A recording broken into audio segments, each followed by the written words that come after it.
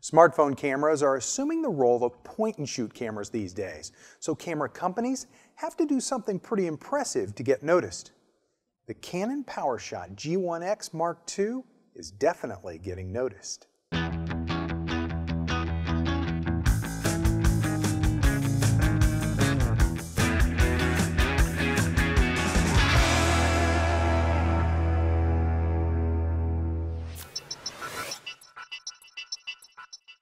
Hi, I'm Larry Becker. The Canon PowerShot G1X Mark II is more than you might expect from a point-and-shoot category camera. It has a host of controls and capabilities that enthusiasts and pros will love, and ease of use in automated modes for beginners.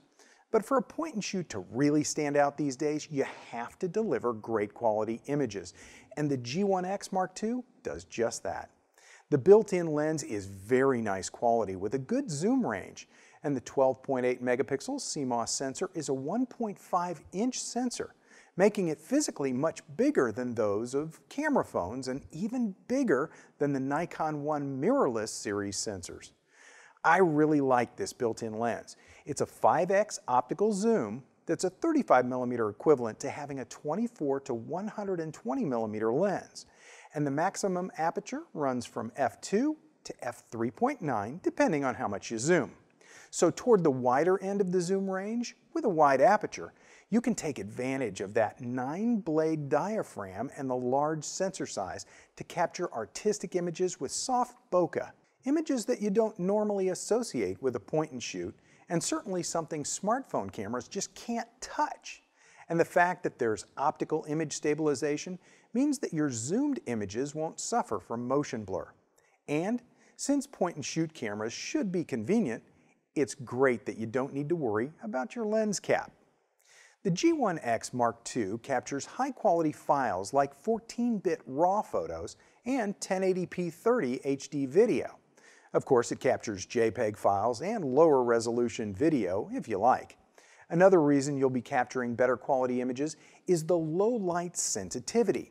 The ISO range goes from 100 to 12,800, and the image noise reduction for JPEGs processed in camera is quite good as well. If you consider that lots of people thinking about this camera will be smartphone shooters who are frustrated with the limitations of their phone cameras, then features like Wi-Fi and near-field communication make sense.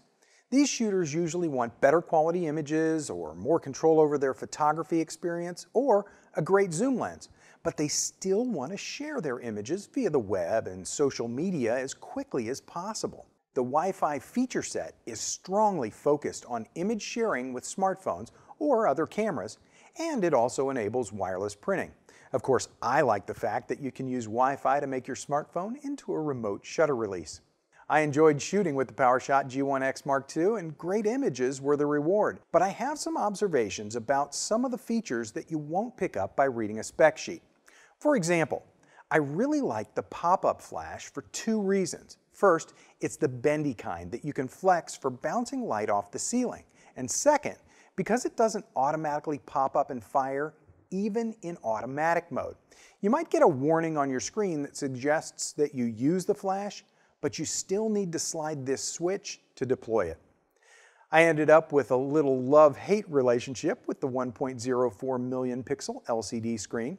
The fact that it's big, bright, and a touchscreen are all good. The fact that it tilts down 45 degrees and up 180 degrees, so you can even see it from the front for taking self-portraits on a timer, is also great. There's kind of a double hinge action at the top that I found a little clumsy. Also, daylight sunshine shooting is never a great experience with an LCD. You could add the optional EVF DC-1 electronic viewfinder, but I just attached my trusty Hoodman hood loop and outdoor shooting was great again.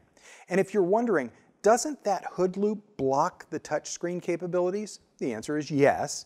But Canon has done this touchscreen right, because everything that you might touch to adjust on the screen is still accessible with buttons and dials on the camera body. You don't have to use the touchscreen. There are also a couple of dials on the lens that are for manually controlling various things like aperture or even snap zoom on the inner ring.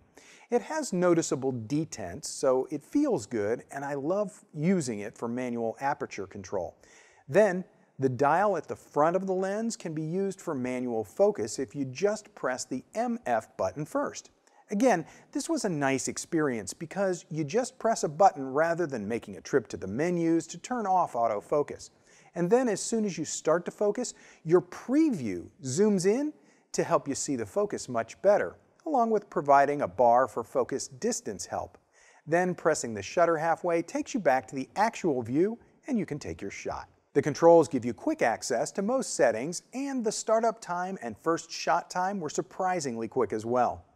The autofocus time was quick in both bright and low light, but I found the low light focus accuracy to be just a little weak. The burst rate is nice at up to 5.2 frames a second, but that's going to be with JPEG images with a fixed focus.